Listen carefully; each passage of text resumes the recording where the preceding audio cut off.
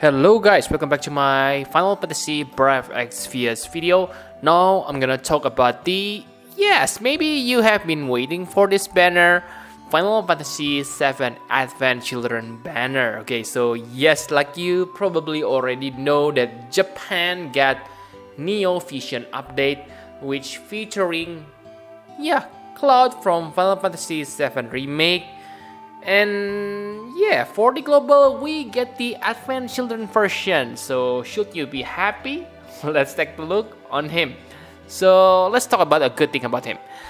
He is a Stardust Ray chainer and he is a true dual wield at this time. So yes, I really like true dual wield more than true double hand, okay, because true dual wield, of course, they can equip two weapons, so they can take advantage from the weapon word enhancement better because you equip two weapon, right? And yes, Cloud also able to chain with Octaslash, so I'm really confused here why they don't even bother to change Octaslash into Bolting Strike. Really, because Octaslash, who able to chain with Octaslash? Only old Sephiroth. So yes, it is all up to you, but yeah, at least he able to chain with Stardust Ray, okay? And he also able to imbue himself with Earth and Light Elemental, okay? And that's really good, but maybe not that insane feature because he is a true dual wield character. You can simply change his weapon to change your element, so yes, nice feature. And Shelly say that he is gonna become really powerful limit break users. Yes, I agree with that because after taking a look from his Japan version, his limited burst can deal 68 times damage, okay? Yeah, I'm not sure how you upgrade this, but yeah, the range between 60 to 68 times damage, and yes, that's really powerful, guys, because he can cast LB damage buff on the battle. That means, yes, he maybe become the best damage modifier LB users. Why I say damage modifier, not damage? Because after looking on Japan version, yes, it takes me about 3 times looking that because I'm kinda surprised because I cannot find +6 times change damage modifier mode. So really, I'm really confused here. You create a true dual wield character without +6 times change damage mod? Why? Really confused me, guys. If they really afraid he gonna be really that powerful, then simply reduce his damage modifier, right? That really makes me confused about their design character, okay? Or maybe they thinking like this: oh, let's just not put +6 times change damage modifier. Everyone still gonna pull for Cloud because many really love Cloud, okay? So they think they can get away without giving him +6 times change damage modifier. So really, guys, I don't think that's really clever decision, okay? And for Trust Mastery Word, I must say his Trust Mastery Word is really good. It is 60% attack boost without any weapon restriction, okay? Really good. And it also boosts LB damage by 30%. So yes, this is one of the best offensive Trust Master on the game. So for 60% boost, you can get past regret on the past, but that ability reduce your spirit. But this one doesn't have any disadvantage, okay? You get full benefit, so really good Trust Mastery Word. So even I don't like Cloud that much because he missed that +6 times change damage modifier, his Trust Mastery Word is super good. So I don't mind if I get him in the future. But for STMR, I don't think it is that great, okay?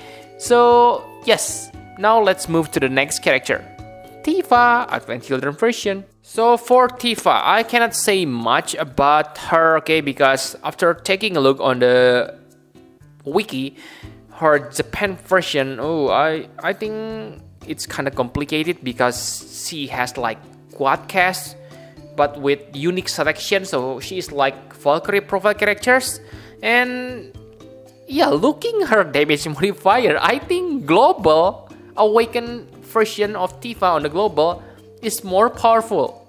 Maybe, okay, maybe.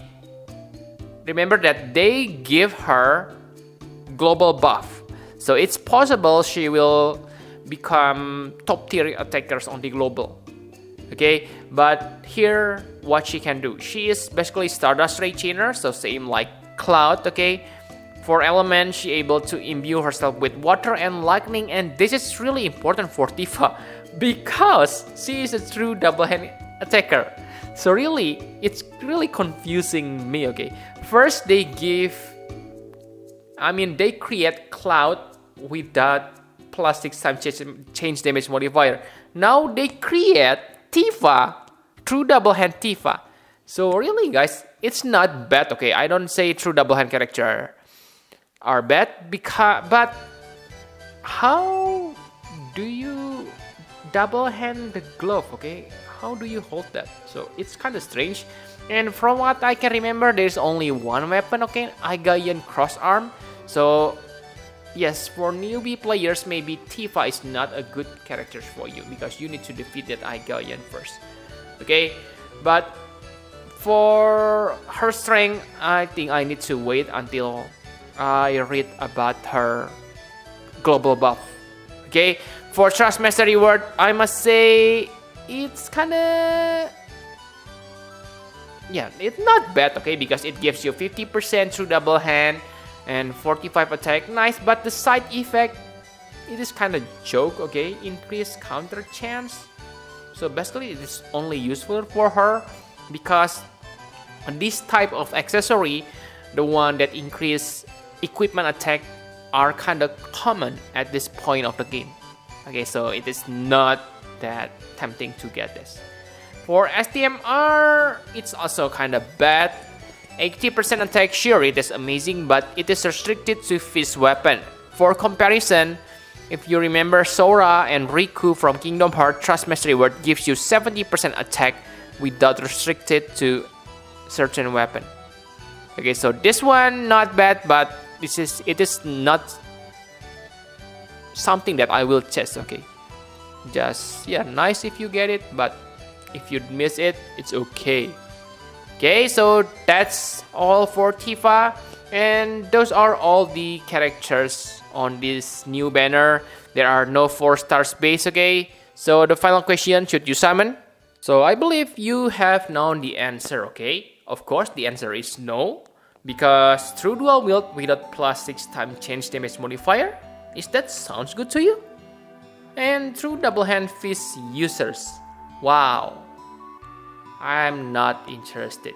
Okay, and yes, if you take a look on Furcula, cloud damage level is on about 25 billion or million, don't remember. Okay, but that means he is about on par like Infernal Fire Rain, and we already have Infernal Fire Rain, right? So I believe if you need DPS, you already pulled for those characters.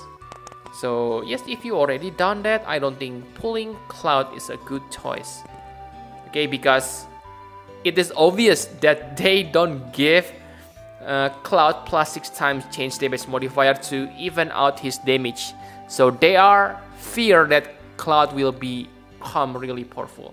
So yes, in that case, yeah, we should save our Lapis. Okay, because yes, I don't think Cloud is good idea to get. He is not a bad character, okay, by any mean, but yeah, you don't need him if you already have Esper units. And the most important thing is, we already know that Neo Vision sooner or later will come to the global. I believe it will come at, yeah, maybe at the end of this year. Okay, maybe on November, December. Okay. So at that time, you're gonna need lots of lapis. So I think if you can save your lapis, then yes, save it. Okay, I don't say that you shouldn't pull any units until Neo Vision come to the global. If you can do that, then it's good, but maybe that's not fun anymore. But the point here is we just got awesome DPS, okay? Infernal Rain, Supreme Diva Akstar, and probably Odin Regan soon. So I think if you have those characters, you don't need this Cloud, okay? And I don't think these characters will be that insanely powerful, because actually Gumi gives you bait, okay? If the characters are really good, they won't give you bait, because by login daily you can get correct me if I'm wrong, okay? By login daily you can get prism for these new characters, okay? Tifa or Cloud. So you only need to pull one character and you can get the 7 stars version easily.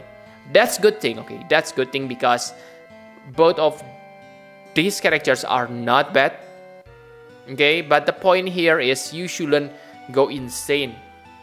And you also get the another exchange coin for one Final Fantasy VII characters, and wow, that's pretty nice, okay? And maybe I think the best option to use your ticket, I mean the exchange coin for unit, is for Irid or Tifa, the normal version, okay? Because those two characters are really powerful, especially Irid, okay? She's really good healer. And for Tifa, it's good if you have one Tifa, okay? Because Tifa is really good, okay?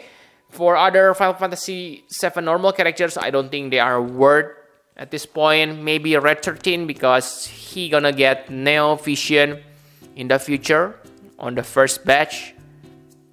And I think that's all you need to know about this banner. But before ending this video, let's talk about something else. It is about Ability Awakening. So yes, I know it's still long, because we probably get this Ability Awakening at the end of May, but I just want to warn you, please don't keep your please keep your expectation low, okay? Because I think the reason they make Esther Abilities Awakening so bad is because so many players have her. Got it? Because, whoa, so many players have her, so let's make her awakening not powerful, so they will pull for more for future characters. And I think that's also the same for Xeno of the Beta Star, because he was totally awesome, okay? He was the best DPS for a long time, and many players obtain him. So yes, please don't keep your expectation high about Xeno Awakening, okay? I have been disappointed for Esther, so I don't get my hopes too high. But maybe they will buff Akstar, because yes, Akstar is kind of neglected by global players, because many try to get Xeno. Okay, and maybe Uriza Awakening also gonna be good. So yes, maybe I still waiting for the banner, but for Xeno I don't get my hopes high, okay? And for the Berta Legend ability also, it is the same. Don't keep your expectation low, okay? Because let me ask you a question. Do you still use Olive? Okay, I don't think so, right? But still pretty interesting to see. Let's just wait, but yeah, keep your expectation low so you don't get salty later, okay? So yeah, I think that's all you need to know. Thank you very much for watching. Push the like button and subscribe to my channel for more Final Fantasy Brave Exvius guide. Bye bye guys.